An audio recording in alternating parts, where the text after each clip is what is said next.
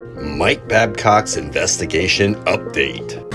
Mike Babcock was totally upset and quite disgusted about what Paul Bassinet from the Spittin' Chicklets had to say last Tuesday.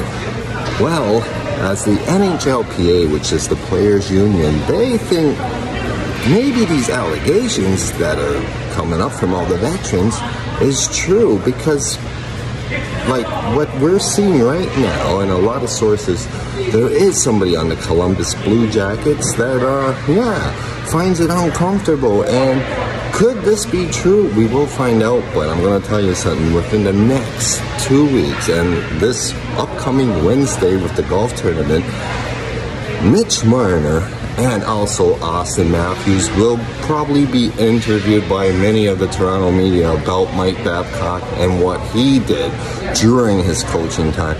Well, look at the situation right now. He could have stayed retired last year, right? He announced retirement on 2022. However, this June 2022, when his almost $6 million contract ended for the 4 years of not coaching at all, but the Toronto Maple Leafs had to pay that. So, this is where it gets interesting.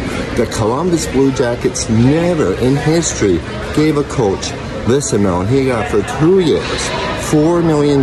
So that's $8 million for the next 2 years. And we're not even right at training camp, and there's already complete huge issues with Mike Babcock. I'm talking about an investigation that's not just going to stay with Columbus.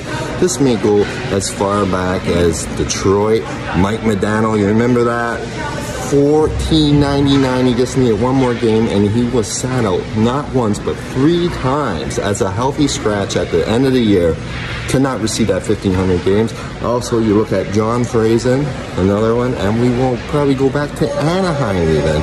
So, for more updates on Mike Babcock and around the NHL, especially the Leafs, please follow the TNS Hockey Corner. That's right, my name is Slims, and thank you so much for all the continued support. Have a great day.